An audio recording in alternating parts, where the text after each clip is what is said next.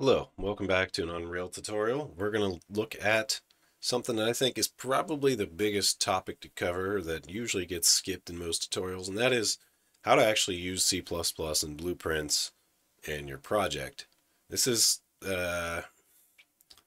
something that I think is kind of easy once you get the hang of it, but it's very elusive. Like, you wouldn't really know how to do this, and it takes a lot of trial and error, and it almost doesn't matter how much you try to research it in advance or figure it out.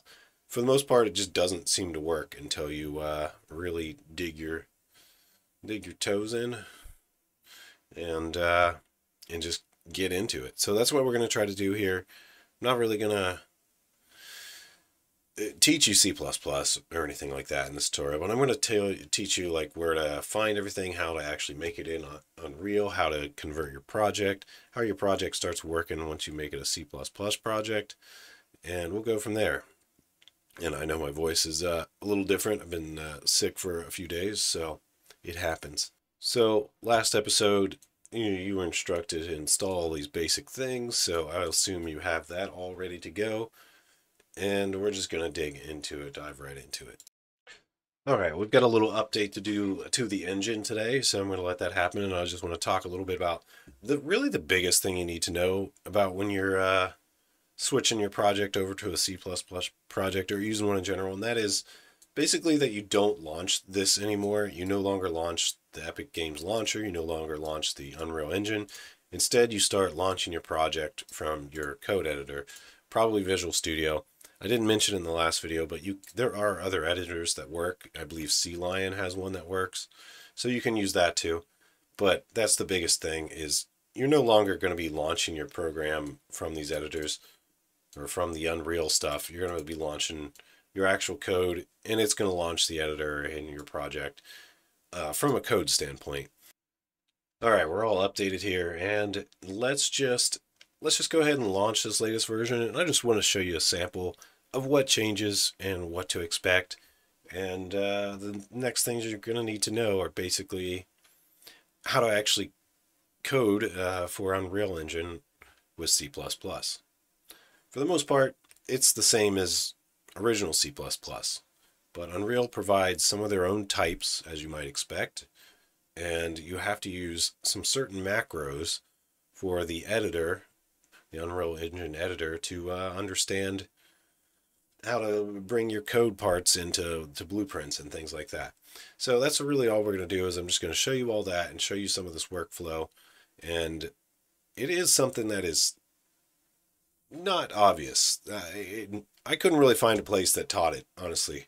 The number of Unreal C++ tutorials I've seen and read through is quite numerous at this point, and I still hadn't figured it out until I just did it on my own and powered through it on my own. So I'm hoping that this will be an actual version that actually makes sense. Maybe the only one on the internet. Is there any other one out there that actually makes sense?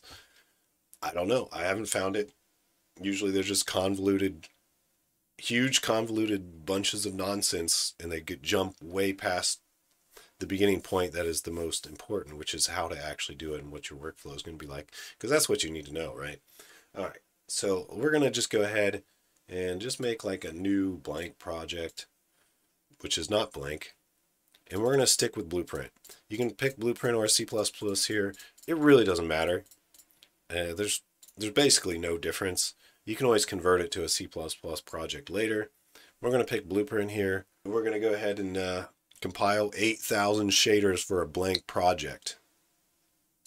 Yeah, you heard that right. 8,000 shaders is a blank project. Blows my mind.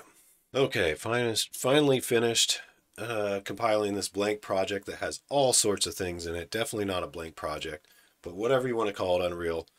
Work on your ethics there. That's pretty, I don't know why you just lie right off the bat. Kind of is going to just turn people away, isn't it? Like, I don't know, whatever. You do what you want. Who cares? Don't call it a blank project when it's not a blank project. That's all I'm saying. Uh, Kind of annoying, but it really doesn't matter. Just that goes into other issues about large companies and trying to manage software and yada yada. Who cares? All right, so this is just a blueprint project. We got this little untitled world here. And if we want to turn this into a C++ project and start using C++, really all we got to do is go up to Tools and go to New C++ class.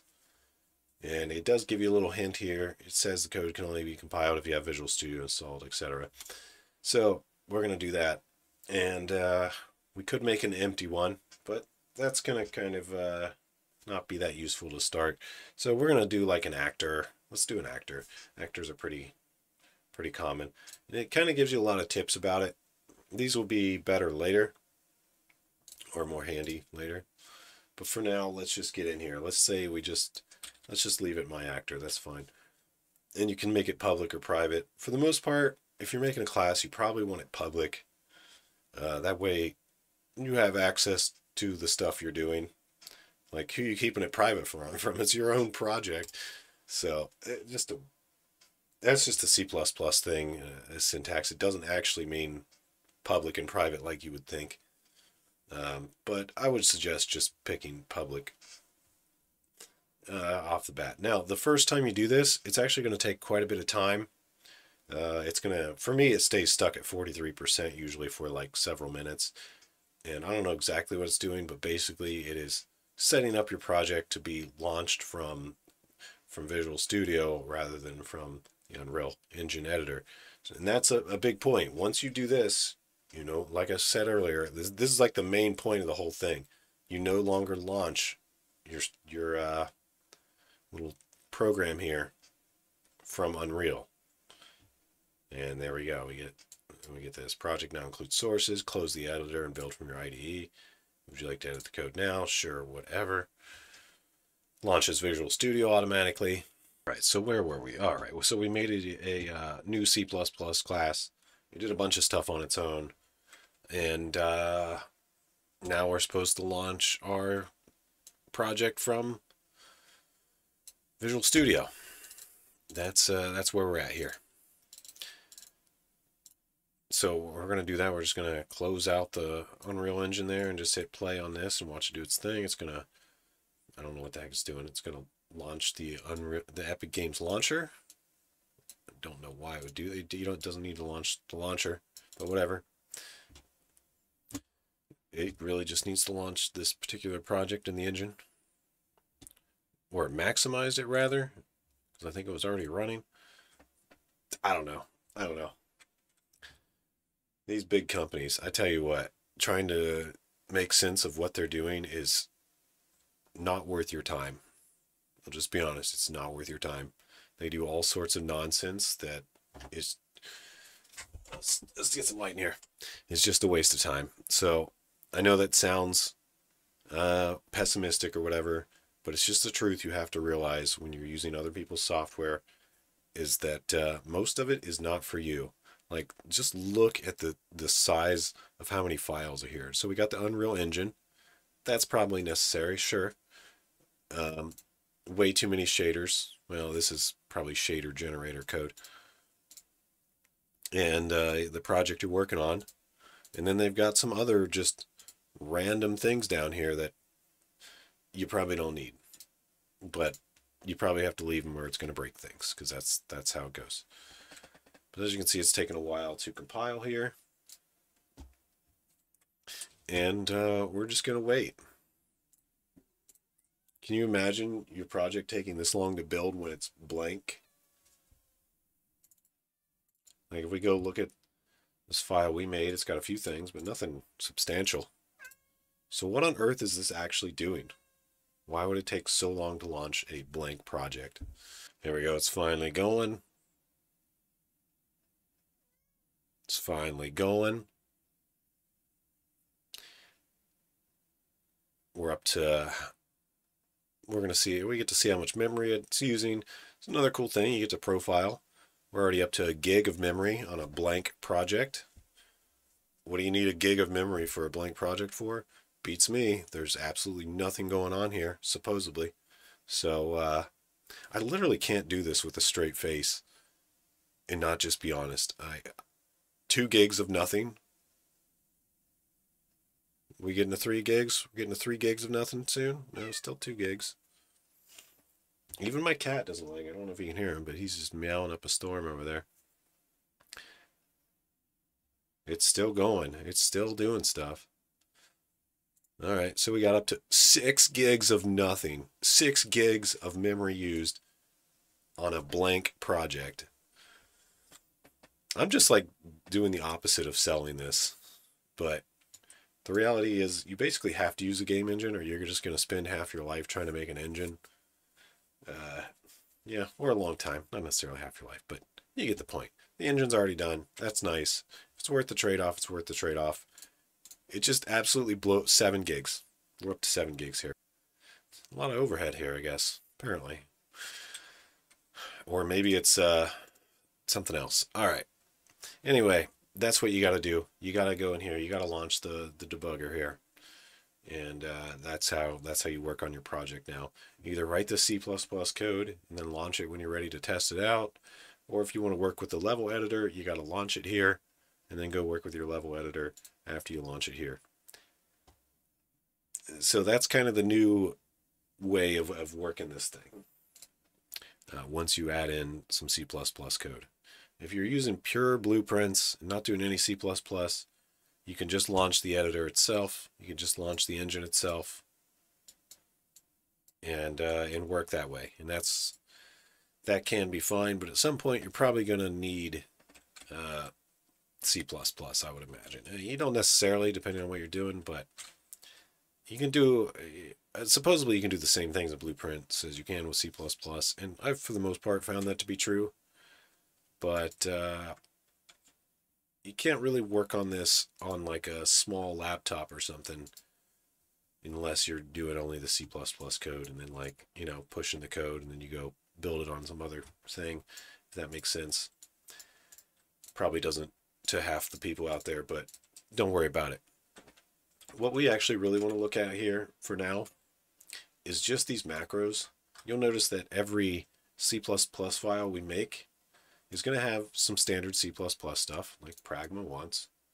It's going to have core minimal, which is, I don't know, what is this? This is probably just the core types for Unreal, forwards, some object hierarchies, etc. Just a bunch of just basic stuff for Unreal, mainly types and such. Core minimal, that's what you would expect. And we got some actor framework. This got included because we said it was an actor. So it's going to automatically do that. And one of the unique things here is this .generated.h. So this is a bit different. And if you're writing your own files, you got to make sure to add this in. When you add a new file through this tools new C++ class, it automatically puts this .generated in. It automatically does this macro. And basically, this generated is just a bunch of like code for this file to help it, what's the word? I think they call it reflection. Basically, so the editor can actually see what this code file does and put these options into the engine. And that's it. So you basically got to have that. And whatever your thing is, you got to put macros in front of it. And thing, I'm using loosely, obviously. If it's a class, you got to put uClass. If it's a macro, you got to put uMacro, or struct. If it's a struct, you got to put uStruct. And there's some other ones too. So those are things you'll need to get a little bit familiar with. And basically, this is just a macro that Unreal defines in some header. That is, it's going to be some complicated thing.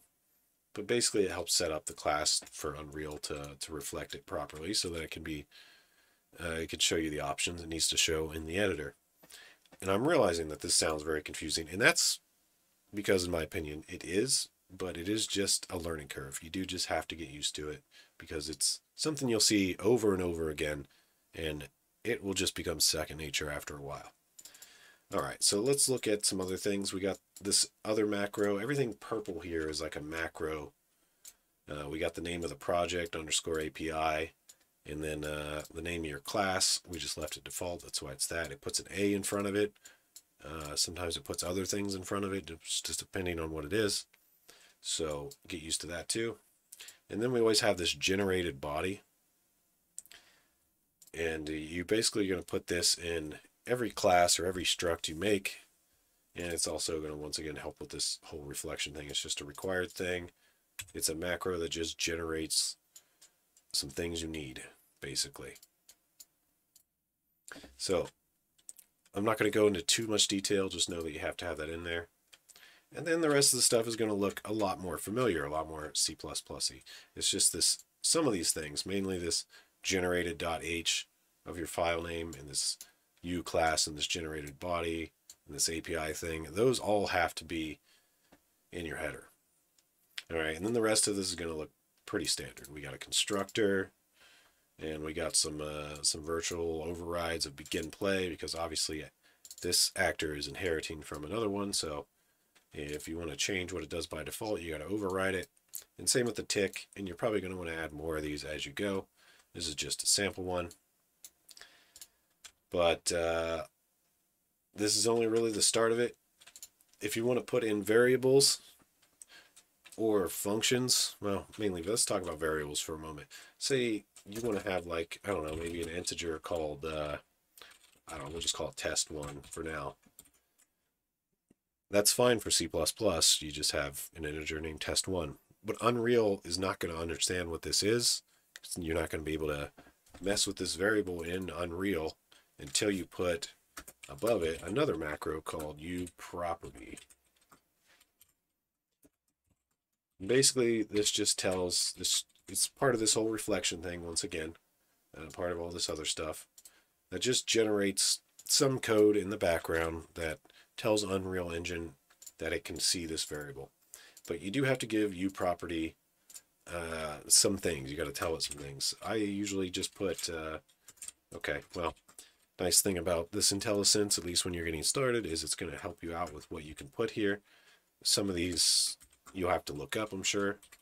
But for the most part, people put things like blueprints read-write or something along those lines. And that means you're now going to see this test1 in blueprints if you instantiate this actor you made. All right, so we got all that going. We've saved. We can restart to actually recompile it here. And we should now be able to see this in the engine. But anytime you change the code, you got to relaunch the engine.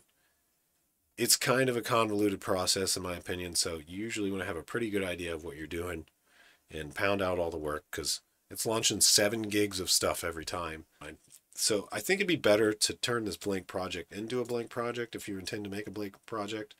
And Unreal, maybe you should just do that by default. But we probably just want to make our own map, which is a level. So we're just going to go into our content drawer here, right click, make a level, and we'll just call it actual blank level for now, doesn't matter. And we'll launch this, and you can see what an actual blank level looks like. It's blank. Who would have thought? Who would have thought?